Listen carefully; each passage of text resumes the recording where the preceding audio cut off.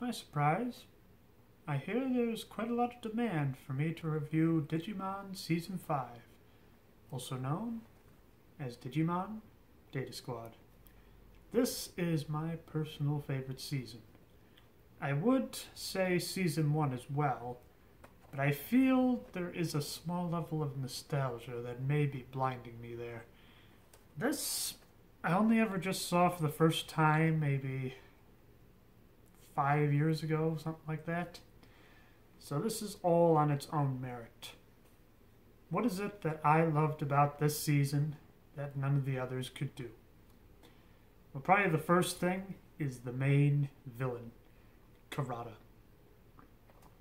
This is just a villain that I genuinely hated. And that is just not something that I have seen done in any other season. In fact, there's very few shows that I have seen where you genuinely hate the villain. And you should. He's evil.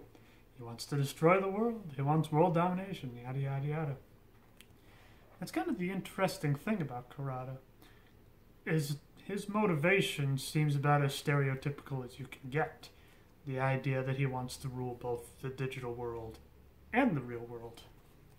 But how he does it is just downright sadistic. Basically, he harvests Digimon, takes their DNA, to then make, I believe they were called Digimon, which basically have no heart, no soul, and no free will. All they just do is kill. And I mean kill Digimon. In fact, that's kind of another thing. In certain seasons, you'll notice that sometimes the Digimon come back once they have been brutally damaged, or what seems to be killed.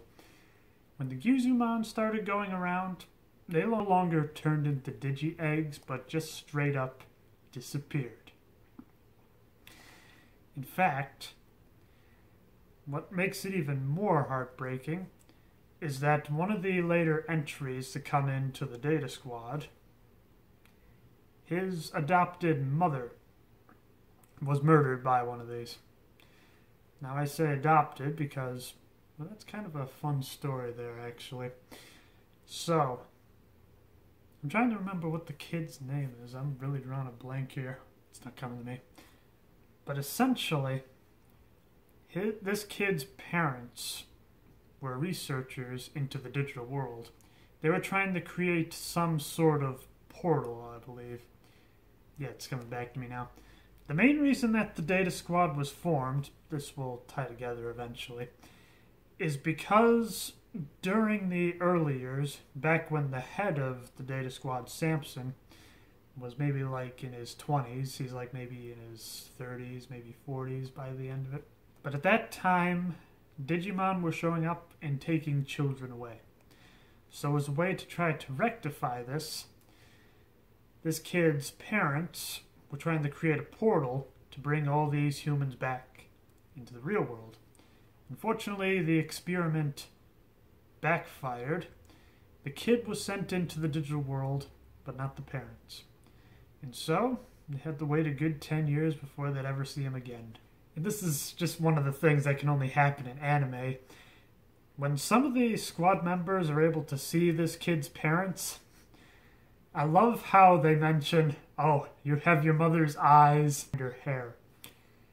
She has blue hair and blonde eyes. Yeah, that's a pretty unique feature, isn't it? Well, that's one aspect. I'm trying to think about what else is pretty good about it. For the first few episodes, I like the idea that it's kind of a mystery, so to speak. It's the idea of, okay, why are all these Digimon coming here? What does this organization intend to do with all these Digimon? And there's several other mysteries. Who's this mysterious old man that wants to help our main protagonist? What is the story of the other squad members? So on and so on. This is one of the reasons I like to watch the season before I describe it, because I'm really drawing a blank as to what else to talk about. Well, maybe let me just kind of talk about the other characters right on the cover. Okay, so Marcus here in the middle. Essentially, he wants to be the fighting king. Basically beats up anybody that looks at him funny, and he never wants to back down from a fight. That is how he met his partner, Agumon. It's kind of fun how they show this, actually. So we just kind of open with the idea that a rogue Digimon went up and beat up a whole bunch of people. You see like 50 people knocked out in front of this park. When you see the Digimon is about to attack Marcus. But the fun thing is, it was actually Marcus that knocked out all those people. And then Agumon wanted to fight him. So right off the bat, there's a bit of an understanding there that both of them want to be the ultimate fighters. And both have a mutual respect. Because after that particular fight, both are pretty much matched blow for blow. And they're just knocked out cold.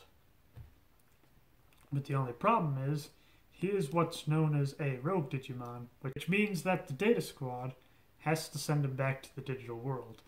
So Marcus essentially smuggles him around as well as he can, until it gets to a point where there's an understanding that if you want to keep Agumon, then you have to join the Data Squad. And then over here we have Yoshi.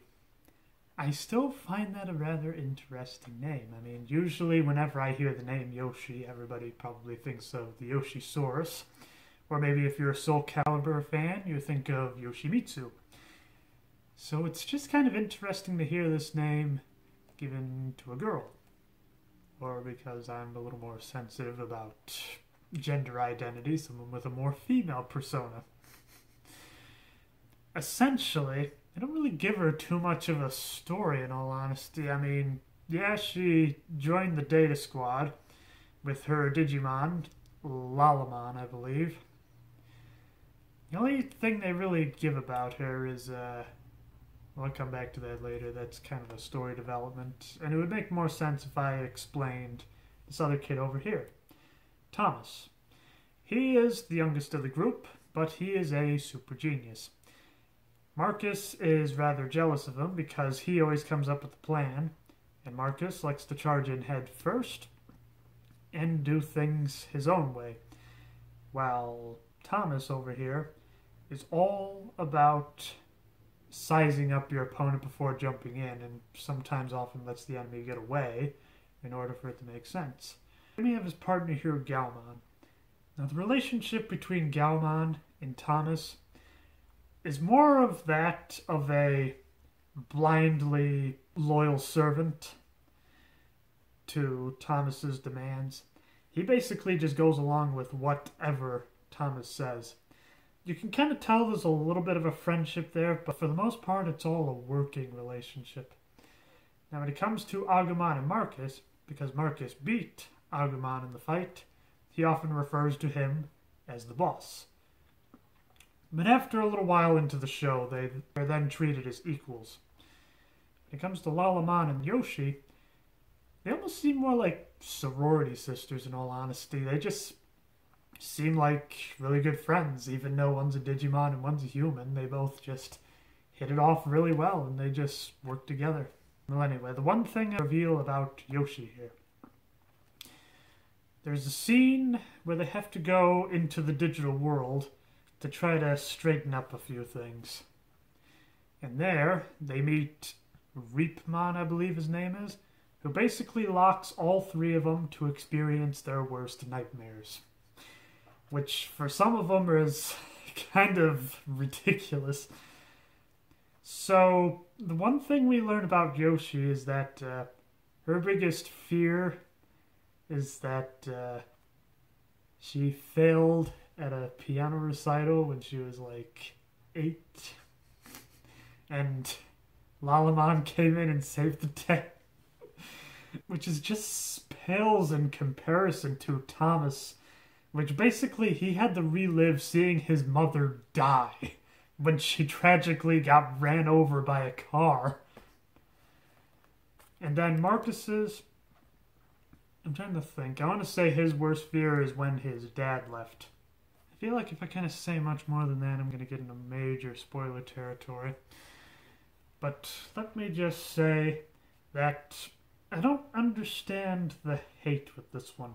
Yeah, I mean, it's not season 3, but I don't know. I feel like this kind of has an edge to it, kind of like season 3 does. But more like in the idea of how Nirvana had an edge, or Sonic the Hedgehog had an edge. It's not a taste that is to everybody's palate, but it's something that I rather like.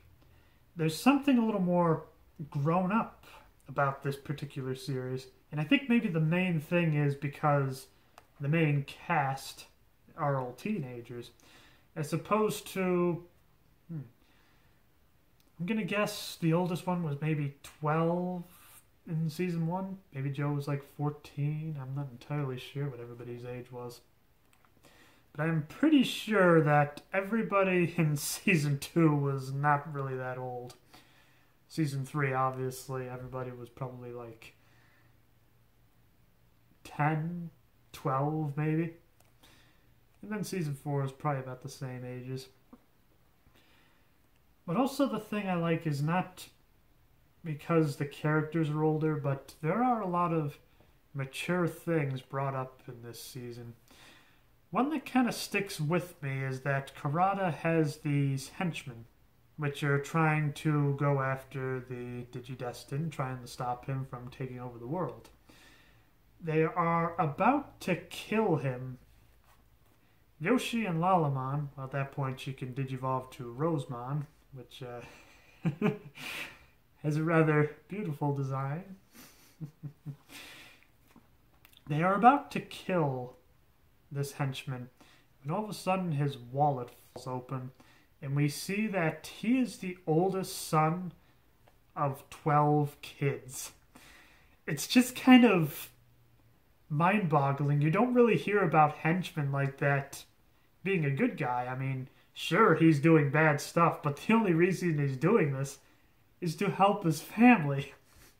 Kind of creating this sort of gray line, which is just something I haven't seen in a lot of shows like this. I think that's about it.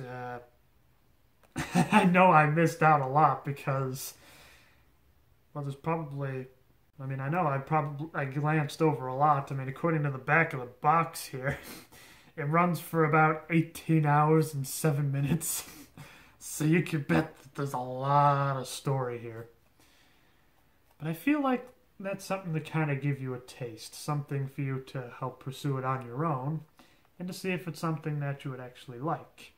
And I didn't want to spoil too much because, in all honesty, when I went into this season, I knew nothing about it. When it came to season 1, I knew I watched it a little bit when I was a kid, and I wanted to see if I remembered any of it. I did not. Season 2, very similar boat, but much less watch time. Season 3, I just knew was the best. Season 4, I kind of just knew for the concept. It was the idea that the kids became the Digimon. And as I probably said in my last review, I feel like Season 4 could have been executed better. Not only with that last arc basically going on forever, but the powers that the kids had. I was honestly kind of hoping they would just kind of black out and then wake up as the Digimon and have to figure out how to fend for themselves in this new body. But anyway, I'm getting off topic. Season 5. If you ever get the chance, I highly recommend it. This is my personal favorite. Until next time, keep having fun.